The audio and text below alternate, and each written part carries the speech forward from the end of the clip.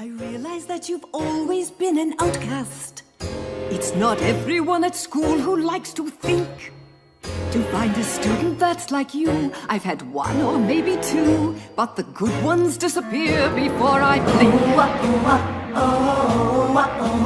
Now I understand you have your reservations.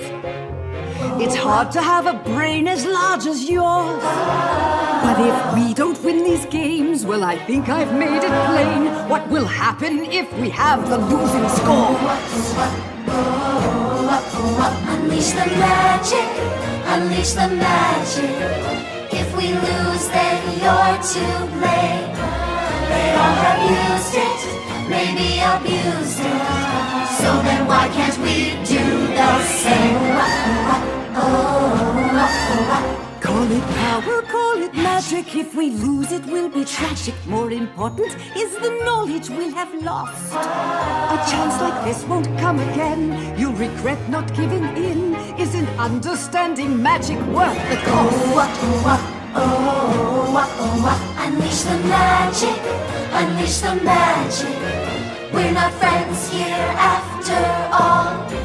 Our only interest in this business is seeing Canterlot High School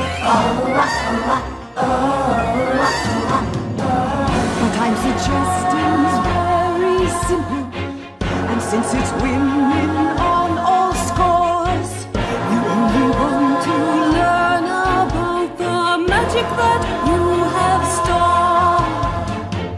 And as for me and all the others, we only want what we deserve.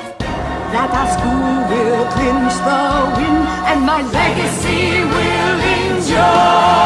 Unleash the magic, unleash the magic. If we lose, then it's a crime. But we can win it if you begin it.